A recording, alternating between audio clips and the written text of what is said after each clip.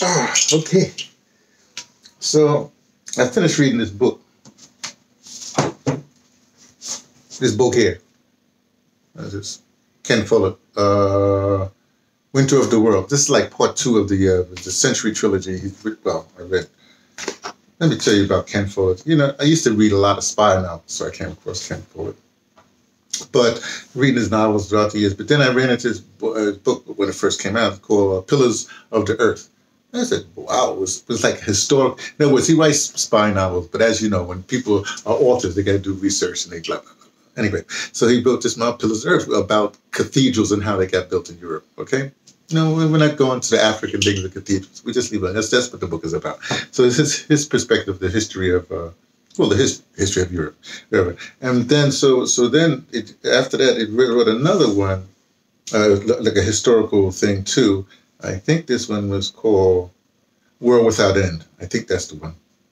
And then was it Fall of Giants? Anyway, whatever he wrote.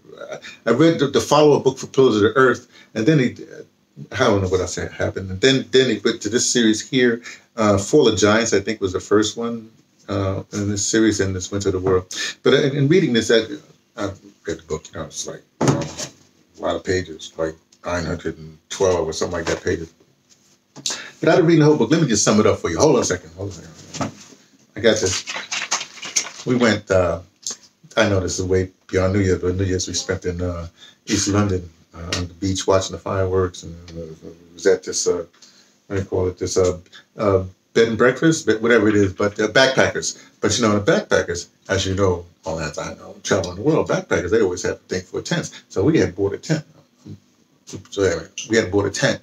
And so that night, instead of spending the money at the backpackers, well, we spent money at the backpackers, but we set up the tent and on the property for the backpackers, therefore we can use the toilet facilities, the bathroom, shower, whatever have you. They have a kitchen there, blah, blah, blah. So when you backpack, if you can do the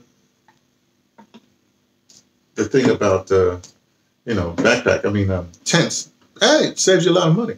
I think the regular room maybe would cost something like $250. I'm just going to say numbers. I don't want to say what the number. $250. Backpackers only cost $80 for set up your tent for one person. Anyway, so about us there's a store in Florida, I think it's called Ginger Lovers. See, it has Ginger Lovers. And look at this Ginger Lovers thing. What do they have? Here's the ingredients. The ingredients are ginger. Sorry about this. Got my reading glass. I got to put my reading glass. I was like, okay, what the thing is like? Here we go. Contains ginger. That's the first ingredient. Garlic, lemon, and then it has Sims Magic. Well, that's kind of suspect. Sims Magic. I don't know. Maybe he just added love. So let's just say it's love. Okay. So this was the ginger and garlic, right? Ooh, powerful. And then we get mountain carrots and mountain ginger, rather mountain carrots and mountain garlic. No, mountain carrots for our Rasta friends, and so my wife had put some mountain carrot in this cup, so I had some mountain carrot to it. Very healthy, very good. Makes you feel like you're doing something. Anyway, back to the point. Marina's book near the end. You got this whole thing it's like basically the 30s. It starts from the beginning of the century until about 1945 or 40, whatever, 49 or something like that. So the whole thing, the rise of Hitler and all this stuff.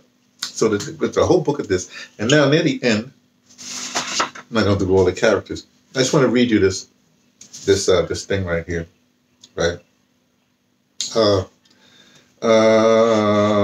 This woman, she was a counselor and she's a politician, and she got attacked by these people. This is after World War II, and Berlin was just was being sectioned off, but it wasn't. The wall hadn't come up yet. Okay, and she was attacked, and then I won't go into the whole attack. Let me go here. Carla got home at 8. There was no sign of Eric. Werner was shocked to see her bruises and torn dress. What happened? He said. Are you all right? She burst into tears. Right? You're hurt, Werner said. Should we go to the hospital? She shook her head vigorously. It's not that, she said. I'm just bruised. I've had worse. then I remember have worse because she just World War II. There's a whole bunch of stuff happened in World War II, whatever happened. And World War One. It had a little bit of World War One at the end, like that. It's not that I'm just bruised. I've had worse. She slumped in a chair. Christ, I'm tired. Who did this? He asked angrily. The usual people, she said. They call themselves communists instead of Nazis. Let me repeat that. The usual people. They call themselves communists instead of Nazis. But they're the same type. It's 1933 all over again. That's where I'll stop there. But let me just read that again. The usual people, she said, they call themselves communists instead of Nazis. But they're the same type. It's 1933 all over again. It got me thinking they're the same type. You know, because she went through the whole Nazi occupation. Now the Russians are in her section, and they in fact, the historical, remember these historical novels, they usually wrap around some love interests, whatever have you. But also they usually use a lot of facts in there, you know what I mean? And so one of the things that was said, I can believe it, you know, is that, you know, the Russians came in, but the Russians, like, you know, they would liberate people from a camp, but then the Russians would come and steal your watch, steal all the gold and the watches and stuff like that. So the Russians were worse than same as the Nazis, right? So it got me to thinking, because I was going, before I get to that, sorry, I'm jumping around. Before I get to that, so I finished that book, and then I had to do another book. So I was walking the street, and I saw this Frank Yerby. Now you wouldn't know this, but Frank Yerby is one of my favorite writers, right? I think did they have a book list for him too? He wrote a book. This came in 1956. This book came out, but he has a book. They don't list it here. I think this one, he wrote the Dahomean. I believe that's the one. Dahomean. Now, he said, oh, Dahomean, so what big deal? Okay, that's about the Dahomean Empire, whatever. But if you read the Dahomean, then you read Margaret Walker, Jubilee, and then you read Ernest Gaines, his The Autobiography of Miss Jane Pittman, those three books like that. Then you have a whole of African-American history. Right there, those three books. And it's better than reading Roots, because Roots, I won't go into Roots, but it's just better than that. Okay? Okay. I'm going to talk about really. So I was thinking, hey, let me have some Frank Yerby. So I need some break for this big novel, whatever. But then I remember I had started my Murakami. Murakami, this is the Wild Sheep Chase, but he's a Japanese writer. Now, when you reading is something different. Your comprehension is totally different than if somebody reading to you or you get your audio books or whatever happens. But when you read Murakami, he takes you to some other place, you know. So I figured I should be taking some other place. I read some Frank Yerby, because Frank Yerby gives some accurate stuff too. He does historical stuff, even the stuff sort of like whatever. Sometimes some people call some of his work plantation novels, whatever it is. But he's rather good. Because I'll tell you one time when I read a book of his called The Saracen Blade, I think that's what it was. And they basically tell you that, you know, the people like Iranians or whatever have you, well, you know, not Iranians, Iraqis. The Iraqis, to the group around them, they're the ones that started the assassins. So when that happened, and that's when the United States was thinking about going into, where is it, Syria, not Syria, Iraq. And I was, at the time I was... I had a cast on. I was sort of injured. You know, I won't get into the whole thing, but let's just say that, you know, this is the time of, I was living in Washington, D.C., or Silver Spring, Maryland, and no, I was living in Washington, D.C., and this is when they had the D.C. sniper. He was actually in Silver Spring, Maryland, but they called him D.C. sniper. You know how the press goes. And I remember walking, you know, I'm injured, man. I got a neck brace on because I had a little accident with the sea, and I'm walking around thinking like, hey, I'm at target zero. This guy, and I had to go out and get some air. I had to walk around, and I'm going like, this guy might shoot me. I am a sitting target. Blah blah blah. Anyway, but I digress. So I those two books, but then I go and I kept on thinking back to this thing about Ken Follett, about this, you know, the Russians or the Soviets, whatever they call it, those people are no different the communists. The communists are no different than the Nazis. And they're not talking about necessarily communism or whatever have you. They're talking about peoples. Okay?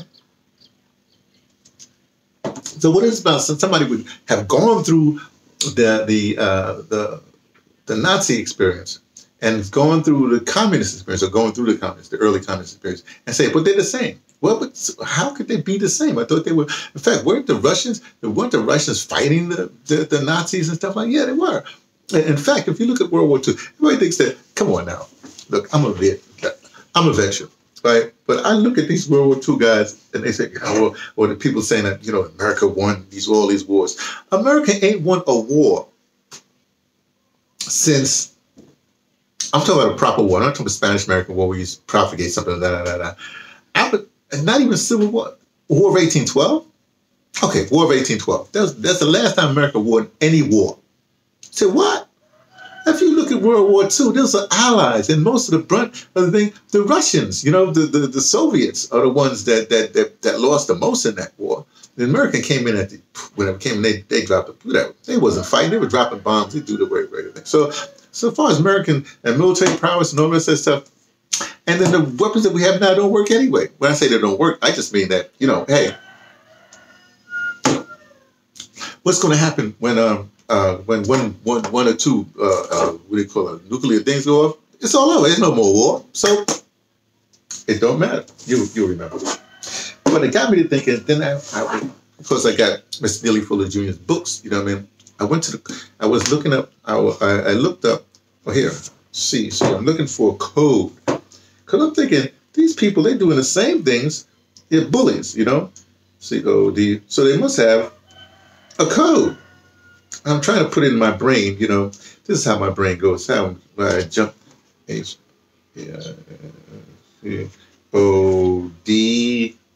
C-O-D. So I look, it takes me places. Okay. So I think of Mr. Neely Fuller Jr.'s code.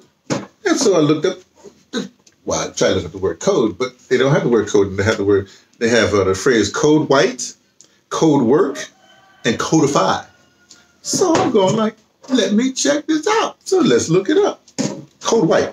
Use this term to apply to the intent and the actions of white supremacists, racist men, and racist women, collectively, that directly or indirectly result in the establishment, maintenance, expansion, and refinement of the system of white supremacy racism in any one or more areas of activity.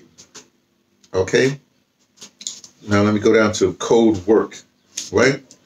Use this word to apply to the process of making a detailed plan for thinking, speaking, and acting to produce the best possible results for which the plan is made. So if you have a code, that means you should have a plan, or you apply a code to a plan, or when you're doing your plan, you have somehow it works, right? Now it has a note here for this code word.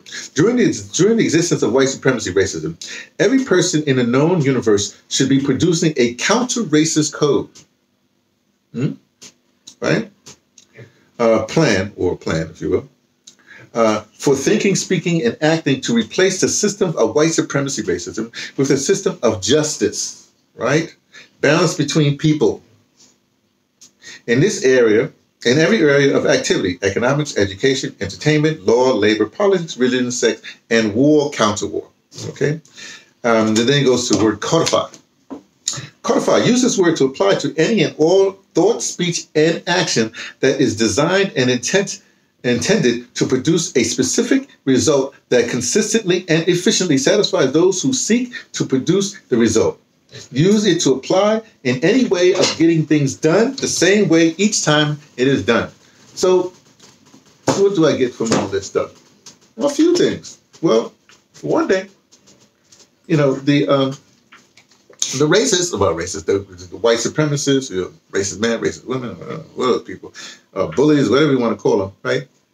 They have a code. Doesn't matter. You could call them Nazis, you can call them communists, you can call them whatever you want to call them, but they're still doing the same thing, which means they're operating out of the same code. There you go. So when I do my work, what I'm thinking, I'm trying to do something. I'm really trying to embrace more of Mr. Neely Fuller Jr. because I think that his thing is spot is accurate, you have to have a code, and you have to stick to your code. A lot of people say the code. Now, what are they talking about the code? What code are you talking about, right? But in reading Mr. Neely Fuller Jr., if they talk about that code, then I'm cool. That code, then I'm cool. What I'm talking about is like this. Look, these glasses for reading. That's what these glasses are for. They're not for looking out. They're not for looking stylish, whatever. They're for reading. So when I want to read something small or whatever have you, that's not too small. If I want to read small print, when I read small print, then I use the glasses. Hey, I see much better than if I want to read red, right? So it's a code. So if people keep on saying, be on code, what are they talking about? No one showed me what their code is. Right? Well, Mr. Neely Fuller Jr. has. So if your code includes, sniping on people or putting down people, whatever have you, that's not part of the code that I want to use for, to get rid of this other thing, because that's what the Nazis and the communists, all those kind of people, those bullies do. They do things to provoke you and put you in their little, scheme to bring you into their mosh pit. You know what I mean? So I'm saying that if you're going to do these kind of things, or do this liberation thing, or whatever you want to call it, you have to have a code. And your code's got to be tested. And Mr. Neely Fuller Jr. has been thinking about his code since the 50s. And every time somebody comes up and try to challenge him, if you really look and listen to thought, speed, and action, you say, hey, I don't have a better code than that. So that's what you do. You follow your codes. So find your code and follow it, because that's what you're supposed to do. That's the only way you're going to beat up on the bullies, because they got codes. They got a lot of them, and their codes. Well, you know what their codes do. That's just a message from me, T, from the Patterson Sector Trench Tibet, letting you know what I only suspect. From my little hovel here in the Eastern Cape of Southern Africa.